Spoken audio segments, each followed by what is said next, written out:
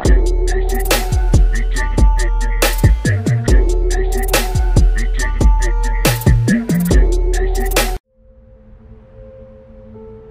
2003, professional boxer and heavyweight champion Mike Tyson filed for bankruptcy with $30 million in debt, despite accumulating over $300 million during the course of his career, which poses a great question about money itself. Because a great deal of our actions or our motivations in life have an underlying desire or need to acquire it. But what's the point in acquiring it if the great issue seems to be with our ability to manage it?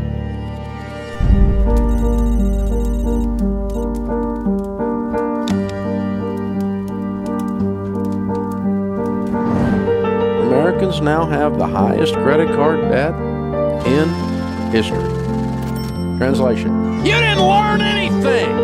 Debt is an invisible burden being carried by the country's most vulnerable.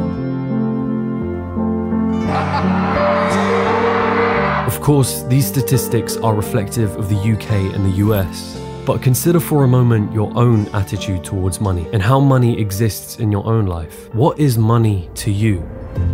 Does it seem to enter your life and immediately leave once you have it? Has it ever placed you in a vulnerable position?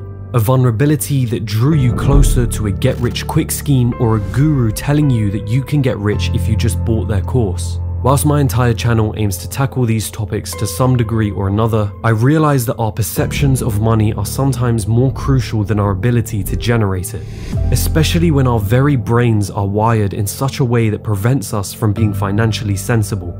Does it really matter if you're earning more than 6 figures a year if by the end of that year you have nothing left to show for it? Where is the disconnect? It's time we solved that mystery. And not only that, but explore a better framework for understanding money, a framework commonly taught in personal finance but oftentimes missed in formal education.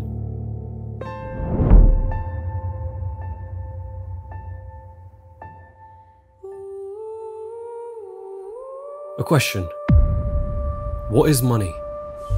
Or rather, what does money represent? When you make a purchase from Amazon, when you're paid for your time working at a job, what is the significance of money in these transactions? Money is commonly defined as a medium of exchange, an instrument that facilitates the sale, purchase, or trade of goods between parties. But I don't think this says much about what money actually represents. I think a better way of looking at money is an expression of value. You hand over a certain amount of money to purchase something because you perceive its value to be equivalent to the amount of money that you handed over. Of course, the price is often not determined by you as an individual, but the market as a whole. But hone in on this one point.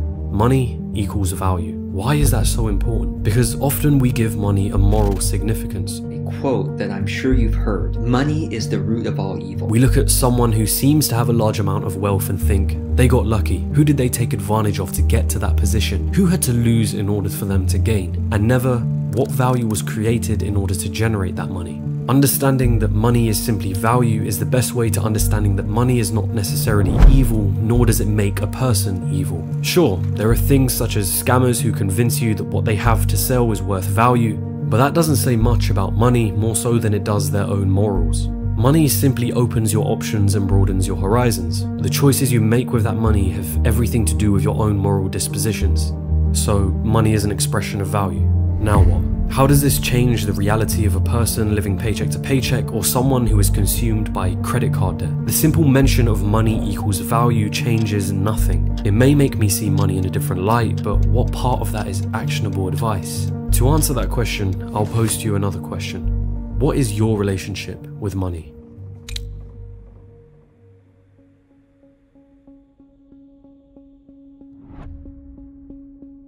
Money will come into your life and it will leave. This is a relationship that is often expressed by your income and expenses. Another practical way of expressing this, which I particularly like, is your production versus your consumption.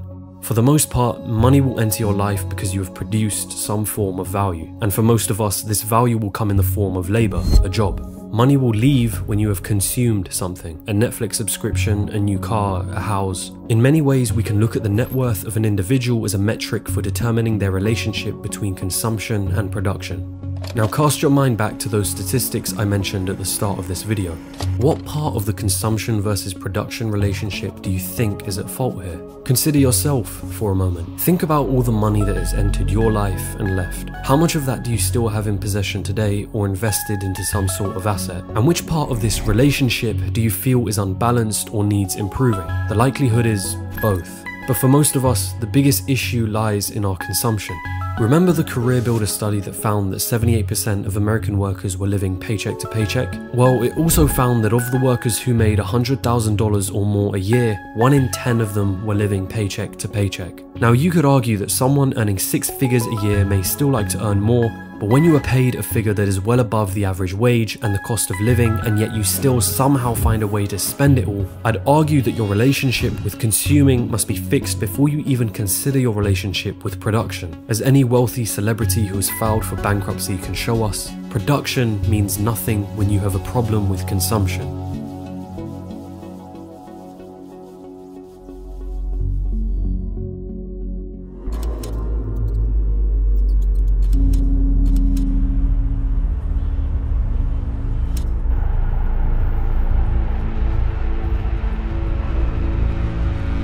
A rat race, an endless, self-defeating or pointless pursuit. Sometimes the rat race is conflated with working a 9-to-5 job. It's a comparison often used by certain individuals to guilt you into buying programs and books for them. But this seems extremely unfair, mostly because it aims to villainize a job and excludes the fact that there are those who either love or are perfectly fine with their jobs, or have other aspirations aside from their 9-to-5. A real rat race is one that is living on a financial edge, being one paycheck away from broke constantly. A feeling as though the moment money enters your life, it immediately disappears. And the more responsibilities you have, the more dangerous this relationship becomes. The loss of a job, an unexpected health accident, or any unexpected circumstance for that matter can throw your entire financial position into turmoil. And consider the mental consequences of living on this financial edge. Your job no longer becomes an option. It becomes a necessity in order to keep funding your lifestyle or to keep paying off debt. To quote Tyler Durden from Fight Club, the things you own end up owning you. What's the silver lining? It doesn't have to continue like that. The first stepping stone in personal finance will have you drawing an awareness to your relationship with money. This is often done by journaling your monthly expenses, categorized as housing, transportation, food, utilities, entertainment, and so on. It's about understanding yourself as a consumer. But this part is tough. In behavioral finance, this feeling can often be labeled as the ostrich effect, which is our tendency to want to avoid negative financial information. It's that feeling you get when you refuse to look at your bank account after a night out, fearing what it might show. And yet once you pass this stage, it's time for you to take control over your behavior as a consumer. This often involves the idea of budgeting, deciding each month how much you aim to spend on each of these categories and sticking to it. It's about systematically looking at what you consume and finding ways in which you can minimize these things to ultimately live below your means. In other words, having a lifestyle that still leaves you with enough money to save and invest in some form or another. It's also important to note that before you ever decide to invest, one of the most common practices in personal finance is to keep an emergency fund, a specific amount of savings that you hold on to in case of an emergency. This fund would typically hold 3 to 6 months worth of expenses. The idea, however, of living below your means is an important one. Because why would we choose to do otherwise? Why would we choose to live a lifestyle that we cannot afford, or one that places us on this financial edge? I could make an entire video on our cognitive biases. The ostrich effect is just one of which can affect your financial position. Then there's hyperbolic discounting, a tendency to favor short-term rewards as opposed to greater rewards in the future. This is you choosing to purchase a new pair of shoes instead of saving that money towards a future investment. Or there's social proof, our tendency to think and act as others around us think and act. When the people around you are buying one thing, you buy it too. Or when the people around you establish money as a means of evil, you're likely to assume the same thing too. The phrase, keeping up with the Joneses, summarizes this great problem of consumption. It's a phrase defined by Google as trying to emulate or not be outdone by one's neighbors. They buy a new Porsche, you buy one too. They have nice clothes, you get some too. They renovate their home, you do it too. All in the attempt of impressing or trying to keep up with others due to some form of social pressure. Only in today's world, the Joneses are not literal neighbors. They're far more present than that. We are all vulnerable to social approval. We really care what other people think of us. But the problem is we're measuring our self-worth by how many people like what we're posting. Governor of the Bank of Canada stated it succinctly. For most Canadians, debt is a fact of life, at least at some point.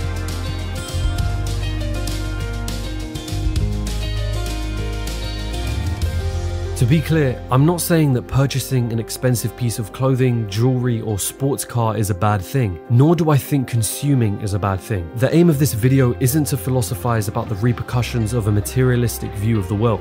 It's about drawing an awareness to who you are as a consumer. Do you care more about appearing as though you have money or actually having money?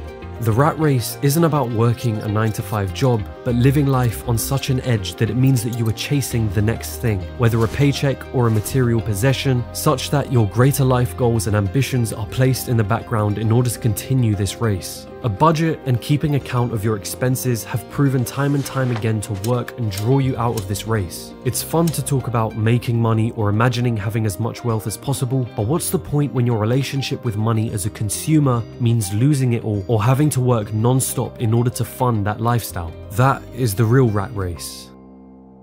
But with all of that being said, let's talk about making money. Now, the stuff we teach here, and have for almost 30 years, is proven. What's up, you guys? It's Graham here. So we got to take a moment and talk about what's going on in the stock market, because as we're finishing up the week, stocks have risen. Personal finance channels like Graham Stephan or Dave Ramsey are great for learning how to work on your consumption side of the equation. But if there was one thing I wish they spoke more about, it would be their ability to make money. And I understand why they don't do this. It's easier to reduce your expenses and the amount that you consume than it is to increase your income. When speaking to a mass audience, giving the advice that will work for most people is typically the best choice. We see that there are entire communities built up around focusing on frugality. The FIRE community is one example of this, a movement that adopts the strategy of living extremely frugally, saving and investing as early as possible with the intentions of retiring as early as possible. Minimalists also share a similar view to the FIRE community, although more deep-rooted in philosophical positions about the world and materialism at large. People like Graham Stephan or Dave Ramsey promote strategies that fall in the spectrum of living frugally, saving a lot of money, and investing in the long run. And there's nothing inherently wrong with this strategy. It works for a wider range of people with varying degrees of income. But let's be honest, Graham Stephan doesn't rely on cutting coupons or living an incredibly frugal lifestyle to be making $100,000 to $200,000 a month from YouTube. Nor does Dave Ramsey rely on these strategies to have an estimated net worth of $55 million.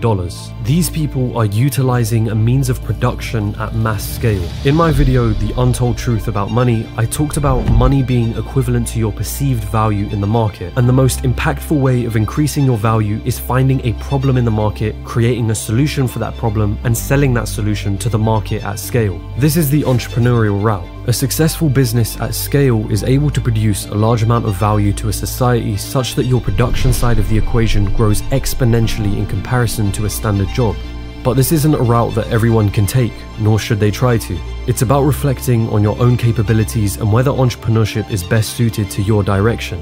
With that being said, increasing your production doesn't have to just come from the strict definition of a business. Graham Stephan uses YouTube as a vehicle to produce something, in this case videos about personal finance, at mass scale. It's one reason that I chose to create videos on YouTube as well. It's a vehicle to produce something, in this case documentary style videos, at a mass scale, to a point where I can now do it full time and build a business around it. Producing is about providing relative value to the market in some shape or form. I utilized my skills with acting, presenting, storytelling, and video editing to create videos that I hope to be somewhat entertaining and educational, and thankfully the market responded positively. Your form of production may be developing an app or software that is solving a problem you believe the market would pay money for its solution, or perhaps a fitness brand that is branded extremely well and utilizes its community better than most other fitness brands, as I believe is the case with Ben Francis and what he did with Gymshark.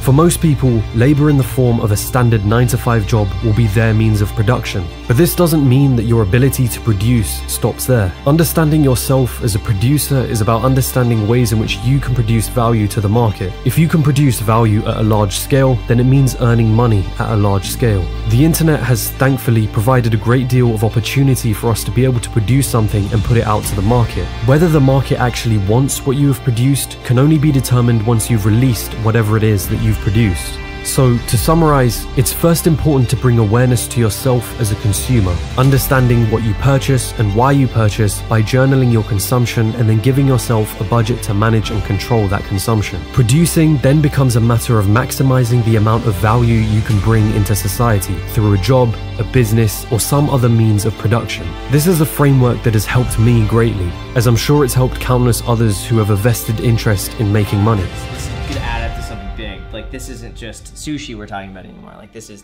substantial. Yeah, and then to go from that to like this. Focusing, is that $170,454? Yeah. That's insane.